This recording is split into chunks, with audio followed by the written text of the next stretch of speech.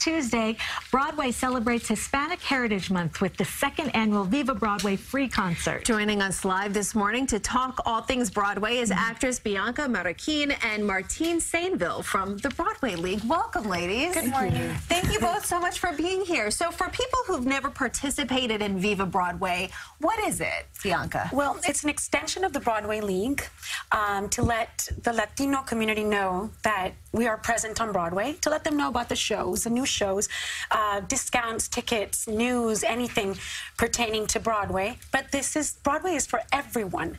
And it's also like this concert that's happening to let them know about the other Latinos that are starring in all the different shows that are playing here, like Mean Girls and Lion King and Aladdin and Chicago. And so this concert is to reach out, it's free, is to reach out to everyone and celebrate and support each other. And Martine, tell us a little bit about the concert. It's this Tuesday, where it is and how people can go. It's in Times Square, in Duffy Square, between 46th and 47th Street. It is free to the public, and it starts at 5 o'clock. So Tuesday the 25th at 5 o'clock.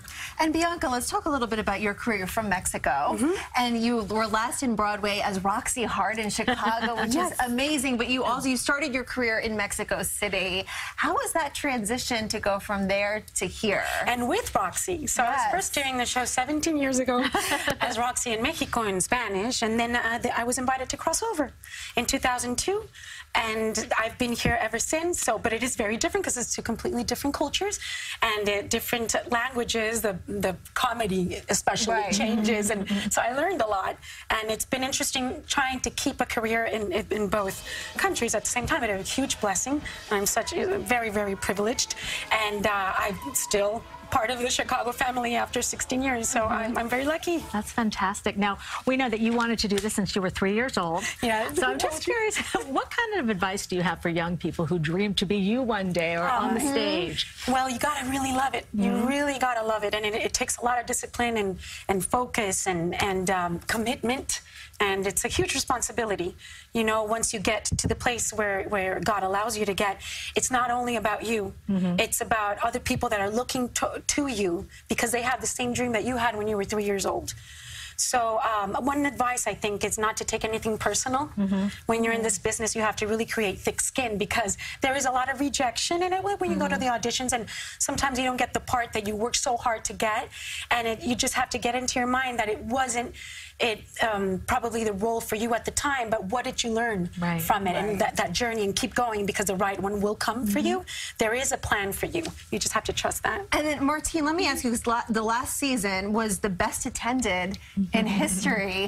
Talk a little bit about that, and what advice do you have for families who want to bring children, but sometimes tickets are really expensive? What's the best way to come see a show? I would say the first thing is there's so much variety on Broadway, so there's something for everybody. So, and I think there is a misconception that tickets are out of reach, but the thing is, 80% of the shows, the average price is about $130. That means there are a lot of tickets that are less than that. And so it takes a little work. Do a little research on the internet, go to the box office, go right to the box office and ask them, do you have a lower price ticket? And there are discounts out there. There are different programs out there. If you go to Broadway.org, we have some things going on there. So just to take a look around, because the tickets are available, and the houses are not arenas. Broadway houses, there's so many great seats, so people don't have to be afraid that, oh, if I pay less for a ticket that I'll get a bad seat. That's not true. But Tuesday is free. That's what everybody needs to know. Thank you, ladies, so much. Thank you for being here. We appreciate it. Now, Viva Broadway the concert is this Tuesday, September 25th at 5 p.m. in Times Square. And you can find out more information on our website, cbsnewyork.com.